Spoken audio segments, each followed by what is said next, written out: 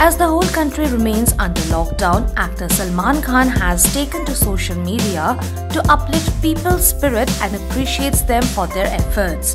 Sharing pictures of a deserted street in Mumbai and the locked gate of a Qabarastan, the superstar wrote, "Thank you for listening and understanding the gravity of this situation the country is in.